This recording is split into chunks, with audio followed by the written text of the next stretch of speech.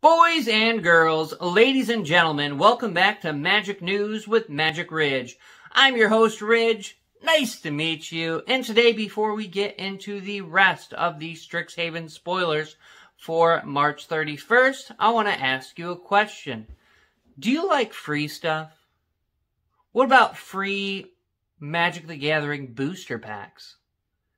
What about free Magic the Gathering booster packs delivered directly to your door for free? Well, if that sounds like something that you're interested in, then I have something for you.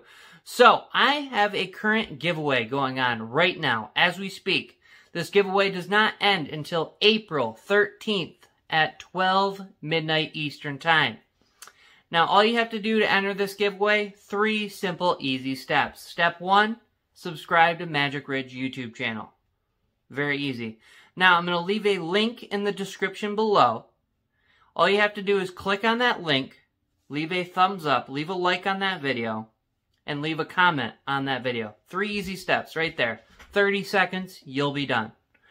And you're entered to win not 1, not 2, but 3 chances to win free booster packs delivered directly to your door anywhere in the world. Wow, right? That's what I thought. So yeah, get into it. I hope you win. I'm rooting for you. And yeah, hopefully the RNG God is on your side. So yeah, any questions about it, they'll be in that description of the video that has the giveaway. If you have any questions, it's all in the description. So yeah, other than that, we're going to get right into the March 31st spoilers. I've already done a part 1. I've done some stuff this morning. It's a little later in the day. They've stopped spoiling stuff, so let's get into it. First up, we have Quandrix Pledge Mage. 1 mana of any color and any combination of Forest Island, 3 CC, creature type Merfolk Druid, 2/2.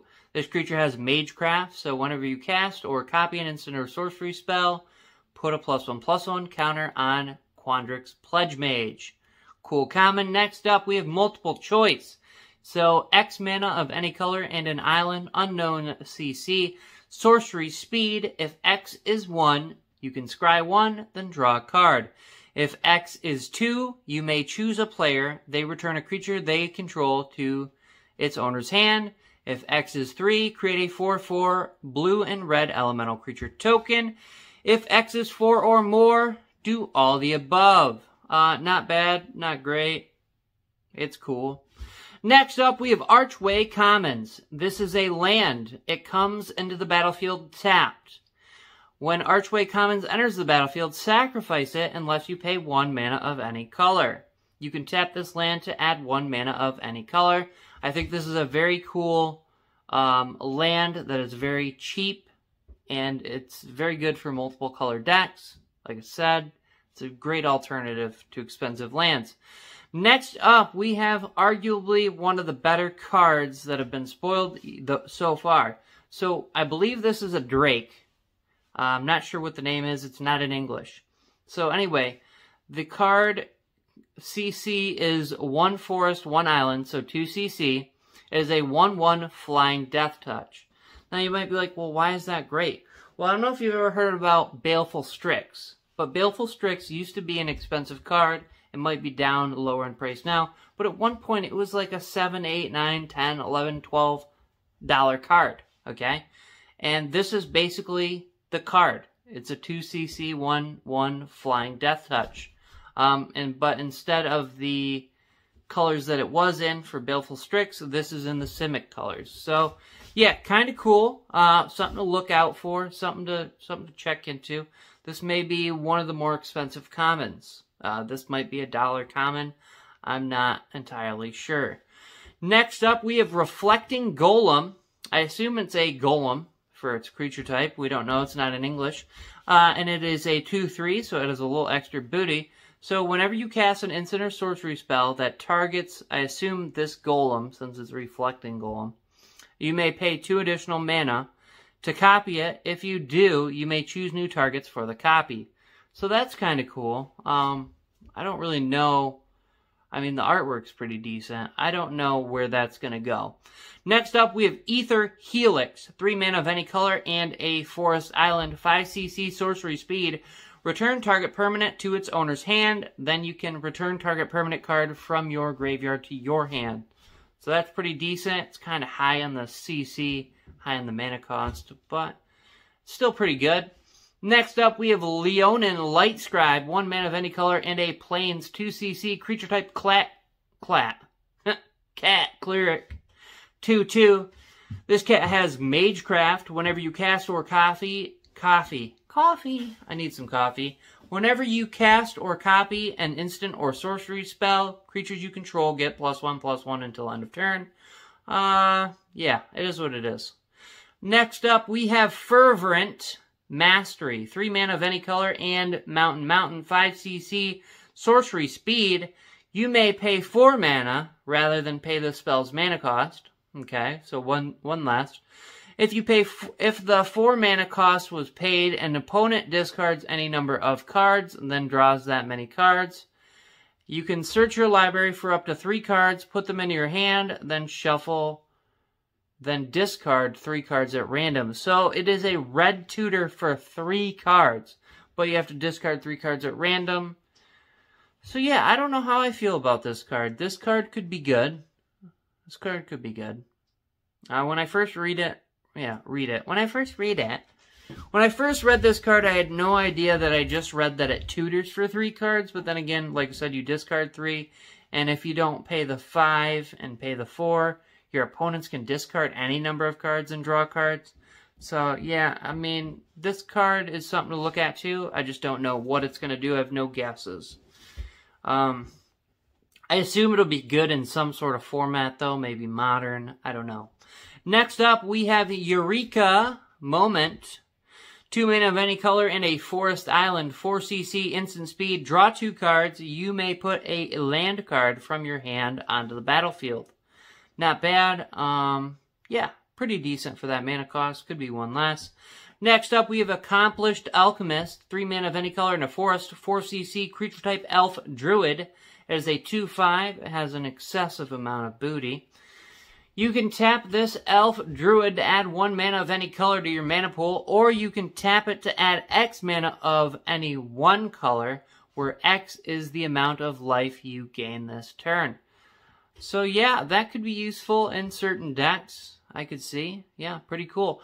Next up, we have Emergent Sequence. For 1 mana of any color and a forest, 2cc sorcery speed. Search your library for a basic land card, put it onto the battlefield tap, then shuffle. That land becomes a 0/0 green and blue fractal creature that's still a land. Put a +1/+1 counter on it for each land you had enter the battlefield under your control this turn. That's pretty cool. I mean, what's it going to be tops? Like a 2/2, 3/3, maybe 2/2, 3/3. And then your land's vulnerable to removal. So, yeah.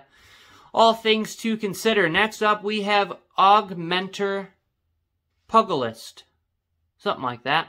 1 mana of any color and forest, 3cc creature type troll druid. 3/3. Trample. As long as you control 8 or more lands, Augmenter Pugilist enters the battle. Gets +5/+5, rather. No counters, just gets it. So, it is an 8/8 for 3 mana. As long as you have 8 or more lands, that's pretty insane. Yeah, even for green, that's pretty big. And it's an MDMFC. So the other side is Echoing Equation. So for 3 mana of any color and Island, 5cc sorcery speed. Choose target creature you control. Each other creature you control becomes a copy of it until end of turn, except those creatures aren't legendary if the chosen creature is legendary. So this is another card that is pretty insane. It's something to keep an eye on, see what happens with it. I mean, anything could happen, honestly. That's pretty insane. Next up, we're going to go over cards that we've already spoiled, but these are going to be extended arts, etc. So, first up, we might talk about some of them. Others we may not. So multiple choice, I feel like I've gone over it 7 times. So multiple choice, X mana of any color in an island. We're not going to go over it. We're going to look at it. Here you go. We just went over it already in this one. Next up, we have Teachings of the Archaics. So 3 mana, 3 CC, 2 mana of any color in an island, 3 CC. Sorcery Lesson. If an opponent has more cards in hand than you, draw 2 cards. Draw 3 cards instead if an opponent has at least 4 more cards in hand than you. This is pretty decent. Extended art. Next up, we have Baleful Mastery. 3 mana of any color in a swamp, 4 CC, instant speed. Extended art. You may pay 2 mana rather than the spell's mana cost. If you paid 2, an opponent draws a card.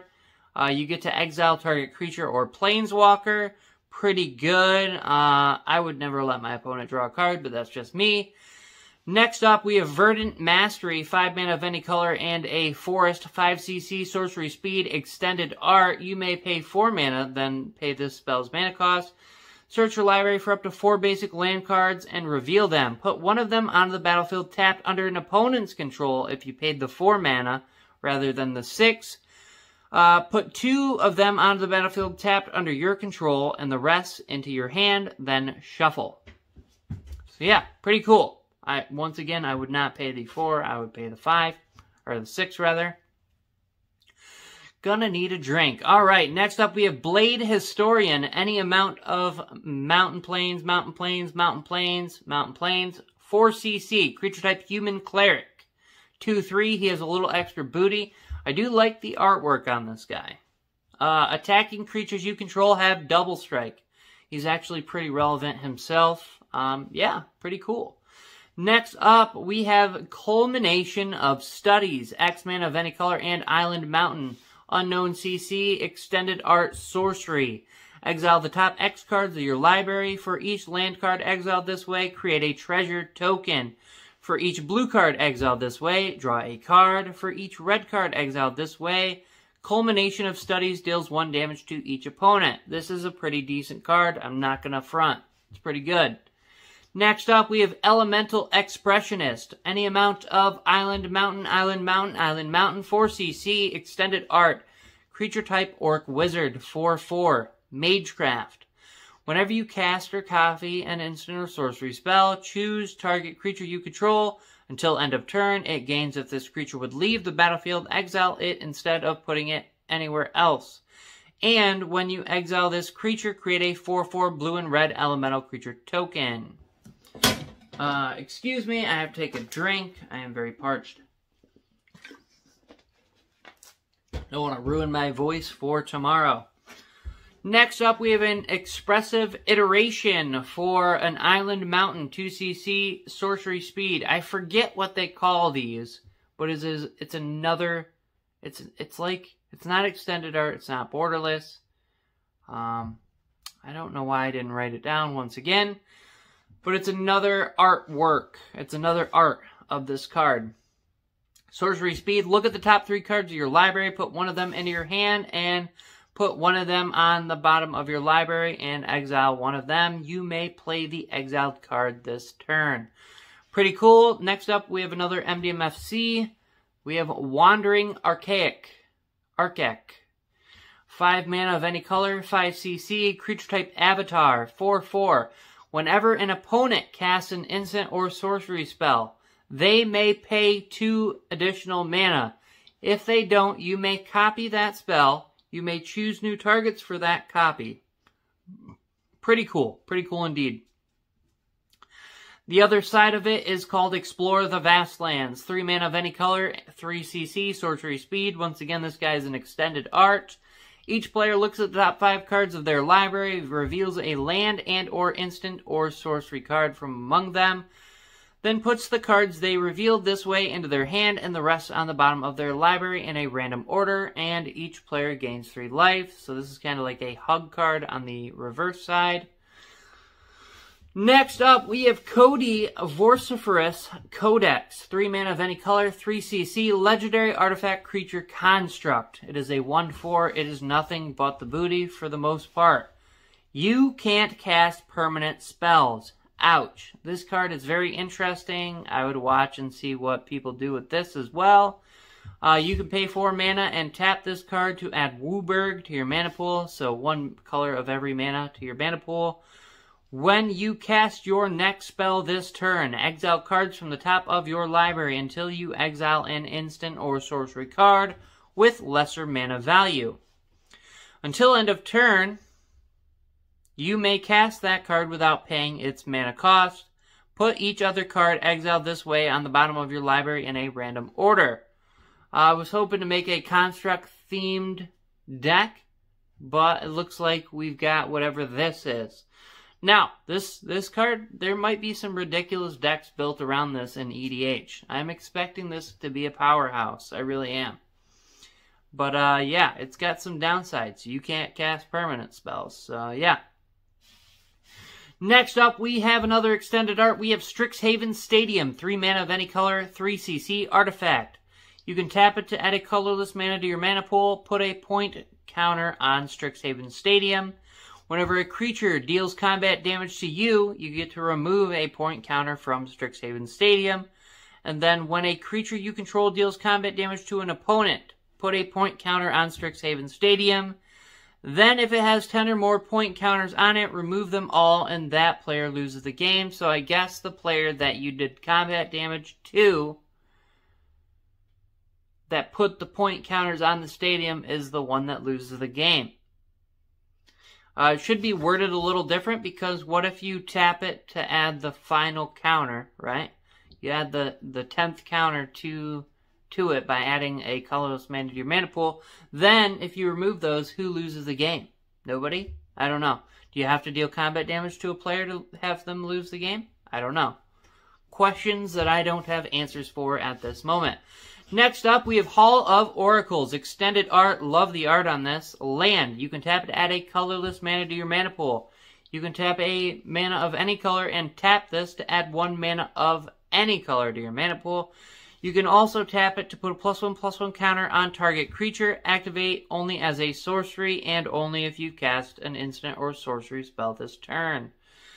Yeah, it is what it is. Next up, probably my most favorite card from this set, spoiled so far, we have Exodus Auric Overlord. 1 mana of any color and plain swamp, 4 CC, legendary creature, human warlock. It is a 2/4. He has a little extra booty. He also has double strike and magecraft. So whenever you cast or copy an instant or sorcery spell, return target non-legendary creature card from your graveyard to your hand. Pretty cool. The other side of the MDFC has Awaken the Blood Avatar. 6 mana of any color and a Swamp Mountain, 8 CC sorcery speed. As an additional cost to cast this spell, you may sacrifice any number of creatures. This spell costs 2 generic less to cast for each creature sacrificed this way. So, each opponent sacrifices a creature. Create a 3/6 black and red avatar creature token with haste. And whenever this creature attacks, it deals 3 damage to each opponent. Very cool. The artwork is very cool. It is all very, very cool. I definitely want one of these. Next up, and possibly the last spoiler, thank goodness, we have Leonin Light Scribe. 1 mana of any color and a plains 2 CC creature type cat cleric 2/2. Magecraft, whenever you cast or copy an instant or sorcery spell, creatures you control get +1/+1 until end of turn. This is an extended art. So good luck to those who have entered the giveaway. And, you know, if you're watching this before April 13th, feel free to join the giveaway. Yeah. And if you're curious, every single major set release, I do a giveaway. Quite like this. It may not be 3 winners, it may be 1, it may be bigger prizes. You never know. Depends on what's going on that month, what I have to offer. So yeah, good luck, and I'll see y'all tomorrow for April 1st spoilers. Peace.